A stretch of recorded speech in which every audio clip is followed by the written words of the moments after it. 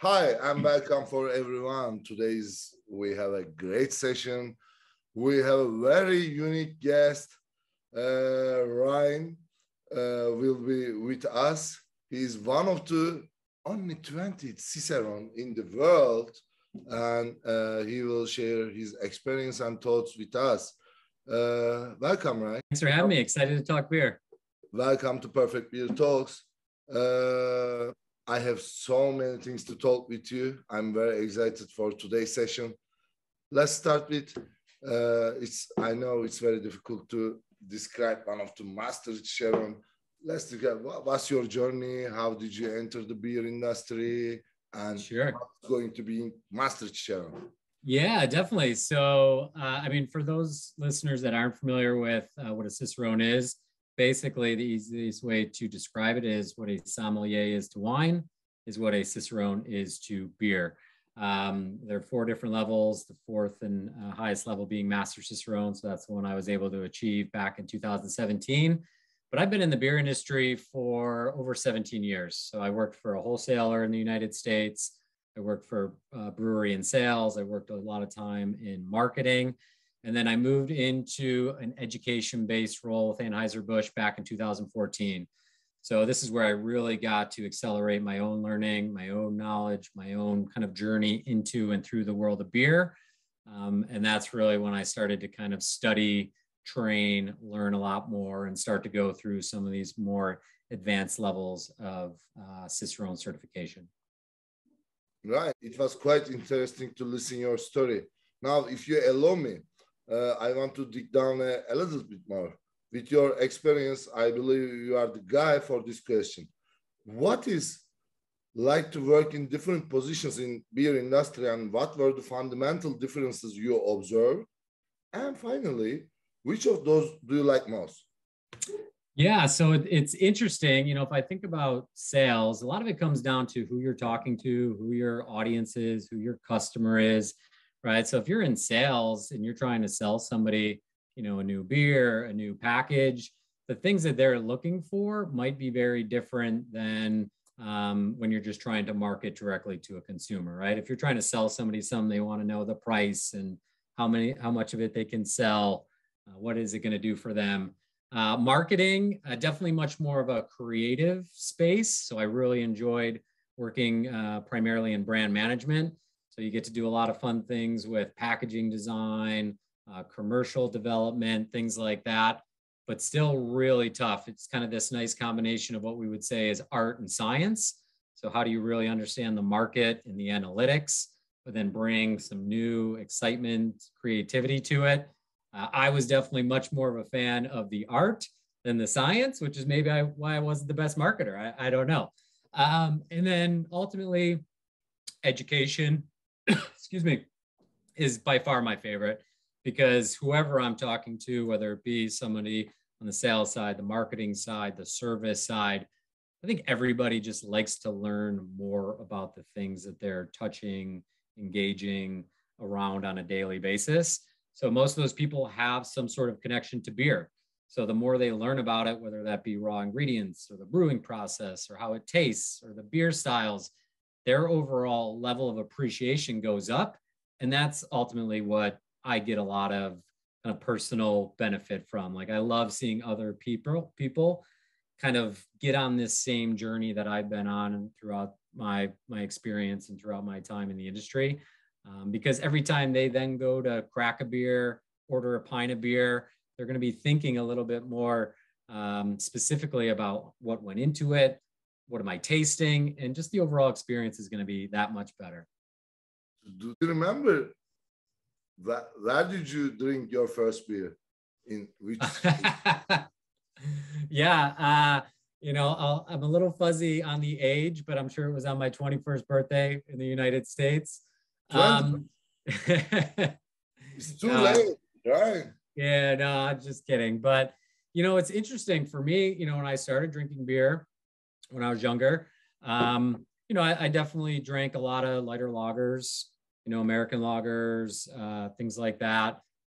Bitterness is an acquired taste for a lot of people. So, I wasn't somebody that started drinking pale ales and IPAs, but it's interesting how your palate evolves over time. And, I still drink a lot of those pale later lagers, but basically now I'll drink everything. It just kind of goes back to as you kind of expose yourself and your taste buds and your palate to all these different experiences. Sometimes there might be a little bit of a shock effect, but once you kind of get over that hump and you start to like really understand what you truly enjoy and what you don't, there's no shortage of options that beer is going to bring to the table or to the glass. So started drinking kind of one type of beer, and now I basically drink it all. All right. I was 15 when I drink my first beer. Yeah. It was like in a tea glass. And yeah, I was feel not good in that time. Anyway, your words remind me something. I actually want to dig on that point. I love beer history and philosophy. Mm-hmm. As we all know, in the civilization history, beer has an important role in the World War II or other things. I want to ask you, even though beer has thousands of years history, lagers are dominating the beers in, let's say, in last 100 years. Yep. Yeah. What do you think about that as a sociologic way? What is the main reason behind of it? Yeah, well, definitely to your point, beer has evolved in a lot of different ways over millennia. And then if we kind of look more recently to the last few centuries, even a lot of new developments, we think about hops, right? Hops is a key ingredient in beer. That's a relatively new ingredient in terms of the full lifespan of how long beer has been around. And then just better understanding around technology, science, yeast, fermentation, all these things. But, going back to your question around lagers, if we kind of look at, what some people would refer to as like the lager revolution or the Pilsner revolution, when the Pilsner style was created in 1840s in Czech Republic, I think it's just a beer style that's got a lot going on for it, right? It looks good. It's got this brilliant level of clarity, bright gold color. You get a lot of nice malt character. You get some hop character. You get some fermentation character. The bitterness is pronounced without being overly aggressive. It's got a lighter body, a drier finish. So it's really just a lot of these great characteristics from a flavor and tasting perspective in one package. And then certainly as you start to bring in the company side of it, the brand side of it, as larger breweries start focusing on those types of styles, you're just going to start to get a little bit of traction in the market, and things kind of spiral from there. But it's interesting too, where it wasn't just beer. If we look at least in the US where I live, coming out of Prohibition in the 50s, 60s, there was a lot of, I don't know if homogenization is the right word, but kind of like fewer brands, fewer flavors, like fewer brands in each of these different categories, whether it be bread, cheese, beer. And then as we start to get the resurgence of craft brewing in the US around the, probably late 70s, but more into the early 80s, mid 80s, all these other styles start to pop up. So you have all these people that didn't necessarily have the opportunity to experience brown ales and pale ales and amber ales. But once they start to spend a little time with them, they start to understand that there's a lot of different options for them. So I still think lager beers are fantastic. One of the things that we try to educate people on, though, is lager is not one style of beer, right? Lager is basically a whole family of beer styles. So it could be a Pilsner or a Pilsner style beer, which is kind of the most common style we find across the globe. But it could be something like a Schwarzbier, a black beer out of Germany. It could be a Doppelbock, could be a Baltic Porter, could be a Helles. So many different options within the lager family. But Pilsner style beers are still pretty solid, pretty good drinking experience. So I think there's a lot of reasons why it's done so well. It's a very informal and great answer. Thanks for it. Actually, you know, everybody trying to say that, hey, beer is us. So Germany, England, US. You know, everybody has their own culture, especially about beer. Sure.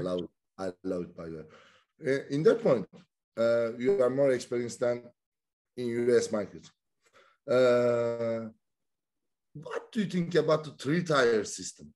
When it comes, and especially not in the commercial side, of course, in the commercial side, it creates different players.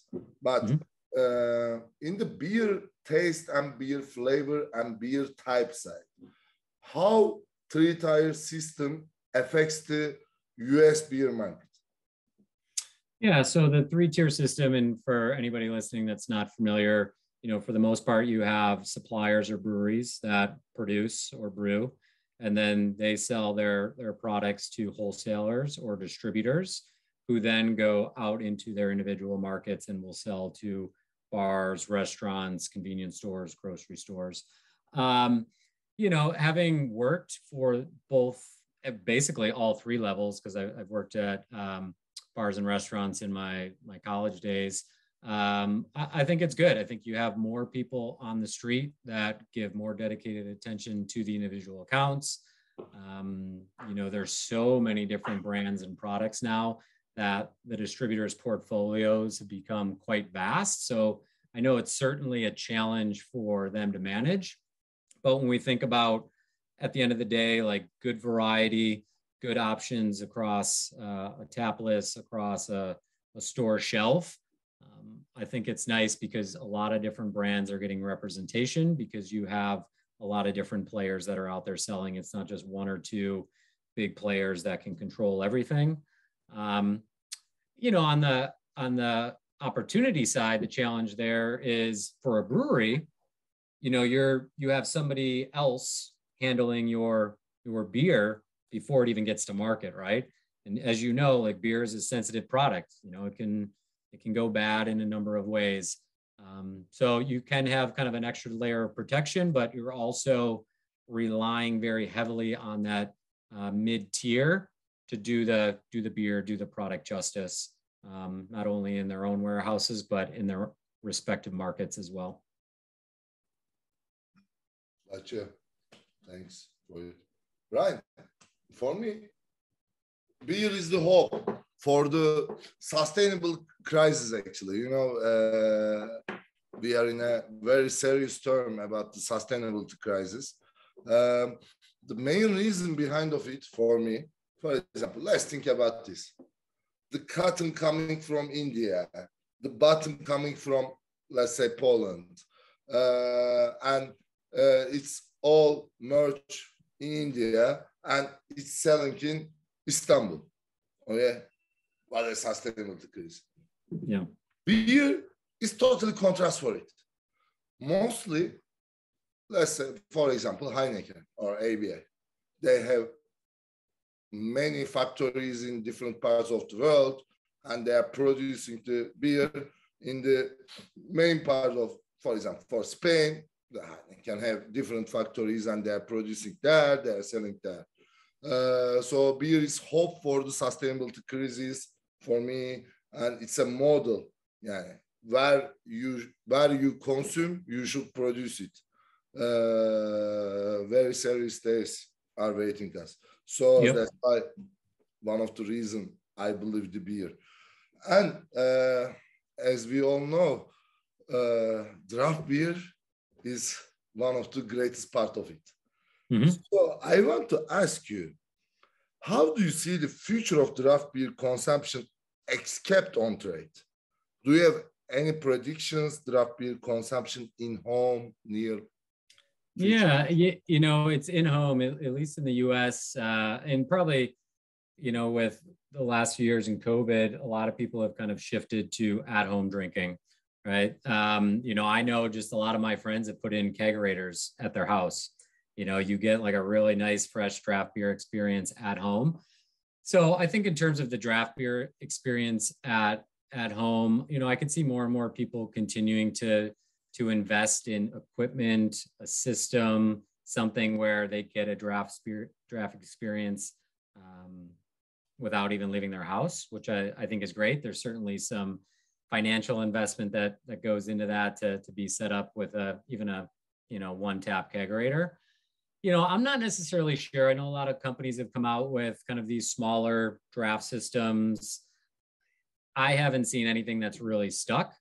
So it's tough for me to say. But, I certainly see it as an opportunity. I don't know what the solution is, but as more people continue to find ways to better enjoy their at-home experience and how beer plays into that, hopefully draft beer has a role there, and it's not just bottle and can.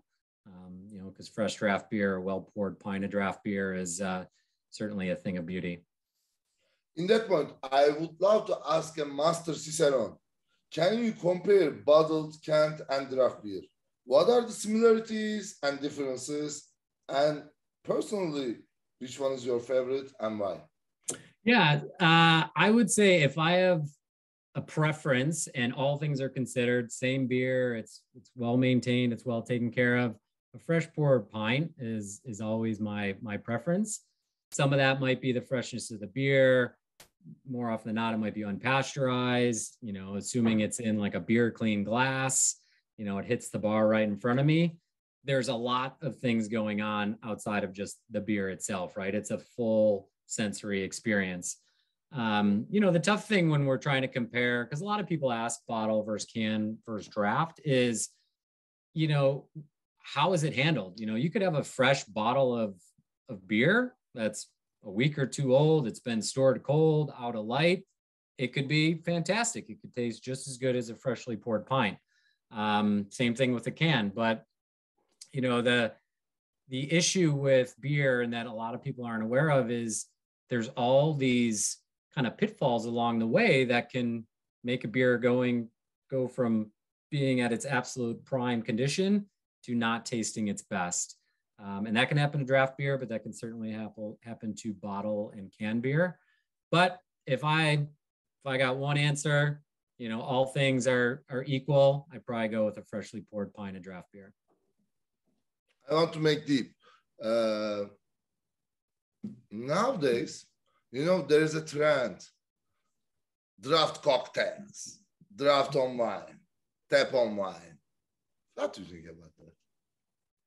I mean, from a method of dispense, and maybe more for the account in terms of, inventory control, maybe even like increasing their margin on their pour cost, I don't have a problem with it. But I still think that when we think of all things draft, beer is still the leader because, people expect it. That's really where beer comes to life at its best. So I have no issues with draft wine, draft cocktails, but for me, if I'm ordering a cocktail, I'd prefer to see the bartender start from scratch, see all the ingredients going in there, see some stirring, see the pour, see the garnish. So if it's a cocktail for me, I don't really want the draft option, but beer for sure. So can we say that you don't believe the cocktail machines for home? Well, I mean, a lot of them are already prepackaged, right? So, I mean, I know in the US, ready to drink cocktails, which is what we call them, RTDs. People love them because it's taking a lot of the work out of their hands. So cocktails are kind of different at home. Making a cocktail can be a little bit of a process, right? You might need 5, 6, 7, 8 raw ingredients. You might need shaker, ice, your glass, as opposed to just like cracking a beer and pouring it in. Like, it's a little bit more of an intense process, where if you're at a bar or a restaurant, somebody's doing all that work for you. So, for me, if I'm at home and I'm making a cocktail, I have to make it because I don't have a bartender on the payroll at my house. But if I'm out at a bar or a restaurant, I would certainly prefer to see that made from scratch. Ryan, what is your favorite cocktail in a summer nighttime? Ooh, the summer nighttime. Well, I tend to gravitate towards whiskey. So to be honest, a lot of times I'll just do bourbon on a rock, maybe Scotch on a rock. But a lot of times, if I am gonna play around with it, I might go an old-fashioned route. You know, use a bourbon, a little bit of sugar, a little bit of bitters, nice and a squeeze of orange. Just kind of a nice balance of flavors there. Would probably be my go-to. I really want to discuss one topic with you. Last week, I was in London, and 3 weeks ago in Madrid, also in Sunday, I'm flying Madrid again. In Madrid, I saw something different. You know, in Spain, there are 4 big companies. 3 of them is local, 1 of them is global, and one of the big local makes something interesting. They're opening tap rooms in Madrid and Barcelona. They are not selling to, let's say, Estrella Damm on a bar. They are selling alcohol, yeast, and hop. And there is a machine. It makes the mixation and customization in real time. Okay, yep. And they have 8 different taps, and they give the name New York, Singapore, Tokyo, etc. Yeah. And one of them has more alcohol and less hop. One of them, blah, blah, blah, blah. What do you think about this mixation trend, where it will go? Yeah, you know, I personally haven't tried a lot of the kind of quick mix beers. I know what you're referring to. So I'd probably need to do a little bit of a taste test to really have a good opinion. But I'd be a little skeptical that it could really mirror, you know, the 100% experience that you're going to get from a beer that's brewed and fermented and over the course of 2, 3, 4 weeks. But I think what we're seeing is consumers like choice, right? And they like to be able to kind of customize things. So I think from a consumer experience perspective, it's kind of a novel idea, right? They kind of get to you know, choose their own journey, so to speak. Whether or not the end of that journey is really worth it, I can't say. But I definitely need to try some of them. I'm curious, did you have any? Did you like them? It's okay. So, see, yeah, not the real thing. Yeah. So I still don't understand the mathematics behind of it. Yeah. Even though I asked the creator of them, I got a kind of mainstream answers, you know. Yeah, right. As a technology maker in beer industry, one of the co-founder of one of the main players, I always thinking about home consumption, of course, even though Pubinno now focuses on internet of beer on hospitality industry. Of course, our vision one day in homes, and we are following on the trends. And you know, especially Generation Z is very important and very different. By the way, I don't know, how are you? What is your situation? I don't ask, don't worry. I mean, I'll tell you if you want, it's okay. For Buffalo. Yeah, exactly. You yeah, know, sorry. Generation Z, I'm working with them, is totally different for Generation Y. They are more than politics, but they are politics, for example, not being about right or left. Their politics is about to belong to a community like vegans, LGBT, you know, or according to some research, they are trusting companies more than governments. And they are waiting from the companies some behaviors on that side. Also, the main thing is being yourself. On that point, being yourself, but a cool word, right? On that point, mixation and customization is one of the main things. There are so many home brewing machines, let's say. So home brewing startups, blah, blah. What do you think about the customization of beer taste in the near future? Yeah, it's an interesting question. I think the good thing right now is, at least in the US, we have over 9,000 breweries. So basically any city you're in is going to have dozens of breweries. And a lot of those breweries might focus on different things. So you're already going to have access to dozens and dozens and dozens of beer styles just by exploring your local brewing community. So I think some of that is already out there that you don't necessarily need to recreate that at home. You might need to do a little bit of work to find what taste, flavor, what brewery fits with you. Kind of going back to your point around identity and self-expression and finding things that have shared values. I think a lot of that is already in the local community that they can latch onto. I guess kind of going to like this notion of mixing flavors, we talk about, like mixing different spirits, blending wine, blending sour beer. That's kind of a fun little thing you can do with beer is if you have a few different beer styles, you can kind of mix and match and try and come up with some things that are unique to what you like. So I'll just give an example of, if you take basically, a nice American IPA and kind of a unfiltered American wheat ale and blend those things together, you basically get a hazy IPA.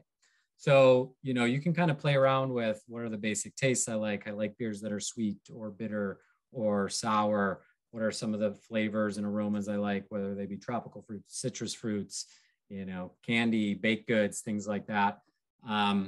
I think there's definitely the ability for people to just play around on their own. It's not necessarily something that one company is trying to own or control, but if it's just somebody that wants to explore different mixes, different variations, they can certainly do that on their own. But again, I think there's so much variety right now that a lot of that you'd be able to find by doing just a little bit of work in your market and doing a little exploration. Let's see what will happen. So what do you think? I mean, you're trying to figure out something for at-home consumption. Do you have any thoughts on what you envision, like what people would really respond to? Two things I know, Ryan. One of them, people are ready to pay more for the quality. That refers to craft beer revolution, actually. Okay. The other thing, customization and being yourself is one of the main things in the next term. And what else? We will see. Time will tell. Time will tell. All right. By the way, in August, I have a long trip starting from Montreal, Toronto, Chicago, New York, and San Francisco. I would love to meet you in person in New York. I hope you bring me some great beer places. Yeah. Let's talk about later. Yeah. Let me know. Give me a shot when you're making your way through. Yeah. I will let you know about my exact calendar. All right. Let's come to magazine questions. What are your favorite beer pairings? Okay. How should we be pairing with the different foods? I mean, the options, possibilities are endless, but there has to be logic behind of it. Sure. Could you tell me a little bit more? Yeah, no, it's a great question. Trying to think of just one or two, but I really like a lot of hand foods, finger foods. So if I think of something like crispy fish tacos with a little bit of like chipotle mayo, with a nice like blonde ale, something that's got a lot of tropical fruit, maybe a little bit of malt sweetness, just to kind of help combat a little bit of that chipotle spice and heat. So like good blonde ale and we'll say spicy fish tacos is always a good one. I think beer and dessert goes really well. Beer and cheese. So, interestingly enough, like big barrel-aged stouts, like bourbon barrel-aged imperial stouts and blue cheese, both really high intensity. The saltiness of the blue cheese tends to accentuate a little bit of the sweetness of the beer. Almost makes it kind of like creamy fudge-like, like fresh made chocolate fudge. So those are a few that come to mind. But a lot about pairing beer and food. It's such a personal experience. I tell people to explore, play around. But generally, if I'm eating and drinking, I love things that I can just get my hands on both. Hand on a pint, hand on a taco, hand on a pint, hand on a chicken wing, things like that. So Ryan, you will bring me to a taco and beer place in August, huh? I'll just feed you beers and tacos. Yeah, yeah. Actually, last week there was a street in South London. It calls Brewery Mile. All the craft breweries production centers on there. Also, they have tap rooms. I was in a taco place also in there. It was great. It was great. Yeah, and some people, you could go like high-end fancy dishes, but I think beer, one of the greatest things about it is it's just accessibility, right? And so that's where it really, for me, there's so many times where I might just be out for lunch and I'm only having one beer, or I might be at a bar and I'm eating right at the bar. It's not, I'm sitting down for a 4-course white tablecloth dinner. Certainly beer can play there, but a lot of times it's just relaxed setting, like good, simple food, good beer, and you don't need too much else. I'm thinking twice to saying Master Cicerone to this, because whenever I say this, everybody say, But for me, one of the most pairing is kimchi and a light lager. Kimchi with a light lager. I love it. I really love it. And that's the thing. I mean, you find things that really work for you and just have at it. Right. Last but not least, right?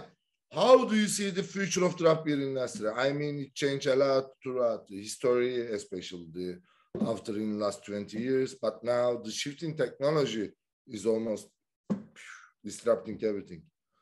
How do you see the future of draft beer when you take into the account the hospitality trends today? What startups like us do? Especially, I mean, for example, in London, as I told you, there's a craft beer revolution. You can drink extremely great beers. But if you go to Soho in a mainstream pubs, shit beers, man. Yeah, mostly shit beers. Yeah. Especially, in their bars make their cleaning operation themselves. And one of the biggest pain in the industry is the turnover of the bartender because of the pandemic, and they don't know, etc. So the main question behind of this, where is the technology in the draft beer, and what should it be as a Master Cicerone? Yeah. If you have a limitless source, yeah. What do you do? Yeah. Well, I feel like you're trying to lead me to an answer here that's gonna be a nice pub for you. But yeah, I think the future of draft beer is good. It's bright. Certainly it was tough during the pandemic where a lot of bars and restaurants were closed. I mean, draft beer took a huge hit, but as people start getting back out, going back out, we're filling taps again. That's great. I think again, as more and more breweries open up across at least the US, that's a great way to expose people to draft beer, because a lot of breweries are going to primarily serve draft beer. where, you know, if we go back 10, 15 years and you had, you know, a third of the number of the breweries in your local market, more often than not, you're probably not going out and getting draft beer. So I think a lot of it is just people having more opportunities to experience beer on draft and see what it can look like. I think also the more we educate consumers on what good draft beer is and what bad draft beer is will be a big piece. And that's kind of a role that we play, because a lot of people may not understand. They might order a pint of draft beer and that beer is flawed, right? And that flaw might be driven by the type of system that the beer is being served on, right? The customer doesn't necessarily think it's the draft system's fault or the account's fault. They think it's the brewery's fault. So as we kind of educate customers of what should be there, what shouldn't be there, you know, as customer expectations evolve, the accounts, the retailers are going to have to ensure that they're putting their best foot forward. I think for me, like perfect world, it comes down to sanitation, you know, is whatever we have to do to have like clean, fresh draft lines, whatever that technology is. And it exists. Some of it's just more manual. I know you guys are working on things that are more automated, which is great, because it's a labor intensive process, right? So, you know, probably the biggest opportunity for draft beer from my perspective is just ensuring a more complete coverage of well-maintained, well-cleaned draft systems, because that ultimately gets the right beer in the glass that the brewer intended. And that's ultimately what we're here for. Right. Thanks for your words. Actually, our vision is not only about what word to use? Intensity. Sanitation, quality, yeah. Cleanliness. We are mainly focusing on, you are the master of it. You know, every beer type needs different cleanings. Yep. So with our AI system, we have a chance to provide the different cleanings for each different beer type, also different serving, different dispensing for each beer type. This is one of our main focus area. That's why behind of us there are 7 patents. I hope it will be more. I hope we will be industry standard. I'm not talking about the Pubinno.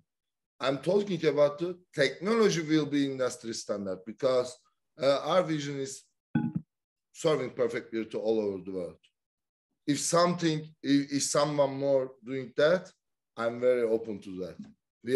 We are loving beer. Yeah, I'm very sincere. Yeah, no, it's great. I was looking at, is it Aqua Vibra? Is that what you call the technology? We have 3 products. Smart Clean. Yeah, we are building Internet of Beer.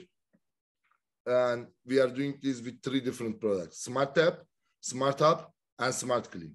Smart Tap is world first AI-powered beer tap. It arranges the beer flow and no spillage and standardize the quality. Smart Hub is a data platform where you can track the footprint of the nightlife. And Smart Clean, automated cleaning device. You know Hippocrates? Hippocrates, the doctor from the Greek mythology. He has a very famous word. Let me translate how he says that. He says that hasta. Okay, I can translate it. Don't worry. No, that's good. I mean, I would say that the Smart Clean is, you know, I could see it being very useful. The managing the flow rate and minimizing waste is big, especially for those people pouring beer. You know, just being able to pour the right amount of beer with the right color of foam every time is a good thing for everybody. Thank you. By the way, I remember the word. He says that there is no illness, there is a patient. So you have to customize it. As in the cleaning of the beer lines, you have to do that according to volume, according to beer type, according to length. You have to arrange the cleaning process. Our device doing that. So it creates such a great results. That's why now our technology is using in more than 40 cities in 6 different countries and doing by more and more. But as I said to you, our main goal is serving perfect beer all over the world. So whoever puts some effort on this point, we are open to share our know-how and collaboration. So this session is one of the most important part of it. So thanks again for it. It's very fruitful. Mm-hmm. All right. One more question. What do you think about the hygiene and health conditions in draft beer systems, which have increasing in importance with the pandemic? And how do you see the future about that? Yeah, so, you know, unfortunately, probably a lot of draft systems were dormant during the pandemic and weren't cared for. So you probably had a lot of what we would call wee beasties building up in there. You know, and it's tough to say how many accounts kind of took the time to properly clean, bring that system back online in the right way.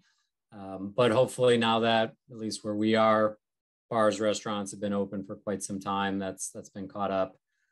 But it's a huge issue. I think the problem is there's no set expectation. Like, honestly, for me, I would love to see it almost be a regulation that draft lines need to be cleaned. You know, we give recommendations of how often and with what types of solutions. But it's a food product. It's being served to people. People are consuming it. Like, I'd love for someday for it to essentially be almost built into health and safety standards that if you're serving draft beer, you need to maintain the quality, the sanitation, the cleanliness of that system. But we're not there yet. That's a little bit of a pipe dream. But I haven't come across too many really bad pints in the last few months. I'm sure they're out there. But yeah, it's an issue, and hopefully, as we think about, you know, draft beer in the future, kind of getting to the last part of your question, it's an opportunity. It's an opportunity for somebody with technology to step in. It's an opportunity for customers to step in and, you know, really request or expect from retailers what's coming across the bar. It's an opportunity for all of us in the industry, regardless of role, to ensure that, you know, draft beer is, you know, always served in the best possible light, in the best possible fashion. It's going to take a lot of work because it's a lot of people that have a hand in it. But I see it more as an opportunity. So hopefully we'll get there. Hopefully, because the humanity needs a perfect beer. Hey, amen. Yeah. So my questions are done. It's a great session, and it's my pleasure to be with you. If you have any questions, we can keep on. Yeah, no, thanks for having me. I'm super excited to see what you and the team are doing. You know, I think the things you're focused on around, you know, cleaning systems, like perfect pours, minimizing waste, these are all really big factors that come with serving draft beer. Hopefully you guys are finding some good solutions, getting some traction. And if it's not you, hopefully there's other people out there that are chasing your tails, because I think it's a good mission and a lot of opportunities for some good work to be done. So best of luck, and, you know, hopefully we'll enjoy a beer sometime together. And see you in New York. Yeah, you got it. All right. Take care. Okay, bye-bye. Right. Thanks for your attendance. Enjoy. See you.